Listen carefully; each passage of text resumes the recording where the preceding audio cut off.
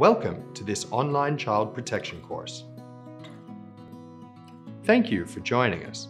In this course, you are going to learn about protecting children at your school, otherwise known as child protection. It is an important subject, and you are an important member of your school community. How this course works. There are 5 parts to this course. الجزء الأول مفهوم حماية الطفل وأهميته. الجزء الثاني أنواع المخاطر والطرق التي تسبب الإيذاء للأطفال. الجزء الثالث الدلائل التي يجب أن تنتبه لها وكيفية معرفة الأطفال الذين يحتاجون للحماية في مدرستك.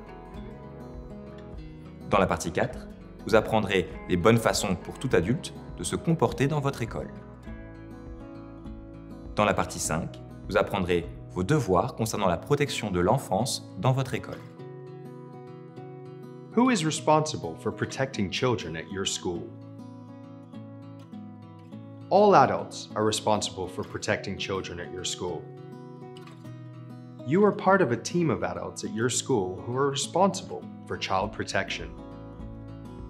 In this course, you will learn about the most common types of abuse that can hurt children. These types of abuse include الإساءة العاطفية، الإساءة الجسدية، la violence sexuelle, la négligence et le harcèlement. Concerns. First, you will learn about concerns you can have when you think a child is in danger or at risk of being hurt.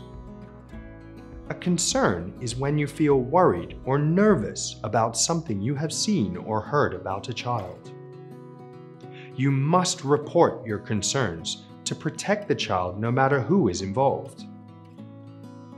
To make sure others don't have a concern about you or your actions, it is important that you should never be alone with a single child. You should treat all children kindly. If children are mean to you, you must not get angry with them. If you have a concern that a child at your school is in danger or at risk of being hurt, you must report that concern.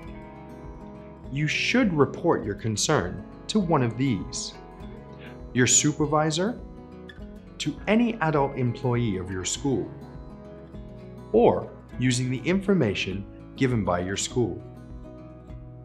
Question 2. Which of these answers is an example of sexual abuse? للإجابة B. سائق حافلة يعرض على طفل مجلات تحتوي على صور جنسية. اضغط أو انقر المربع الأحمر.